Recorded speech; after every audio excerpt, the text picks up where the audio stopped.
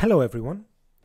In this video I'm going to show you how you can construct a raw Bitcoin transaction using Bitcoin Core.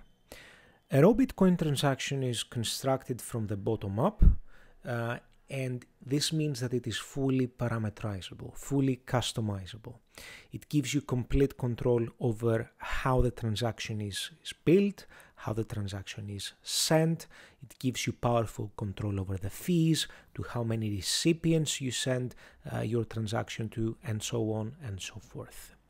Some mobile wallets, some desktop wallets, web wallets, and exchange wallets might omit some of the information that we'll be discussing today for the sake of simplicity. They might omit this information entirely, or they may simplify it.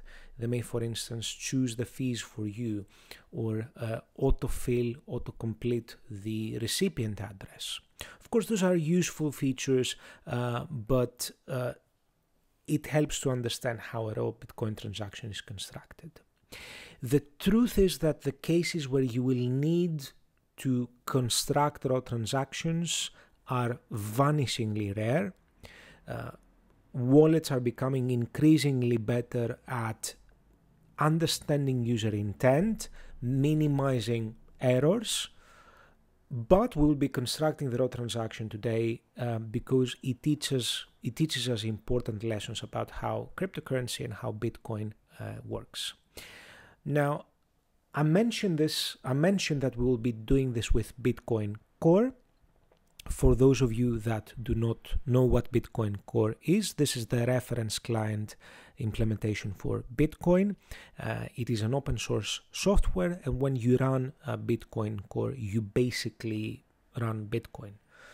You run a copy, or you have a copy of the Bitcoin blockchain, and you can interact with a network in a self-sovereign way. You are a peer in the network, and you don't rely on third parties for access to the information that's on the Bitcoin blockchain. You don't rely on third parties for constructing the transactions for you.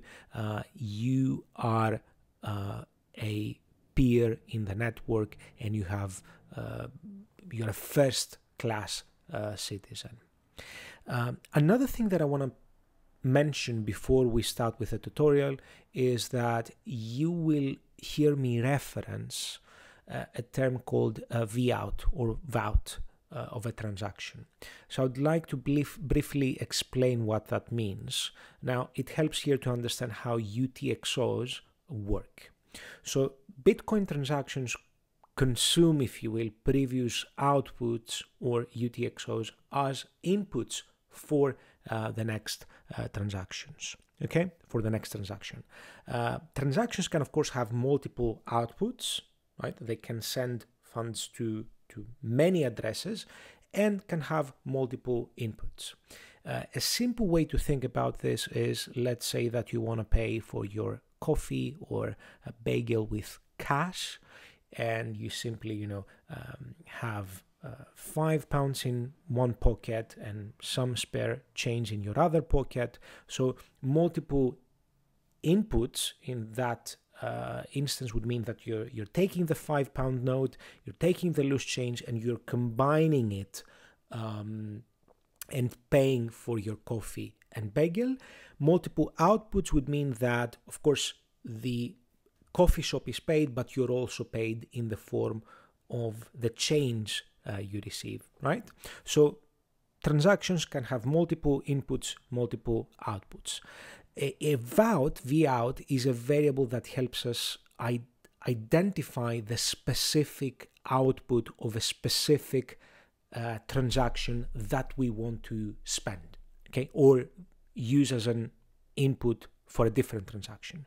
So the transaction hash, of course, you should be aware of those terms. The transaction hash tells us which transaction we want to use, and the vout is an index that tells us which output of this transaction we want to use as an input.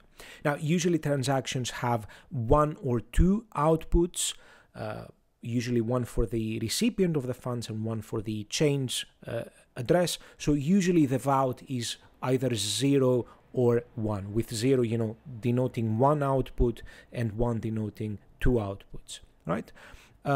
So this is pretty much what a Vault is. And the last thing I want to mention before I get on with the tutorial is that I do not have a local implementation of a full node on my laptop where I do this recording, so I will be voicing over a tutorial, the details of which will be provided in this video's description.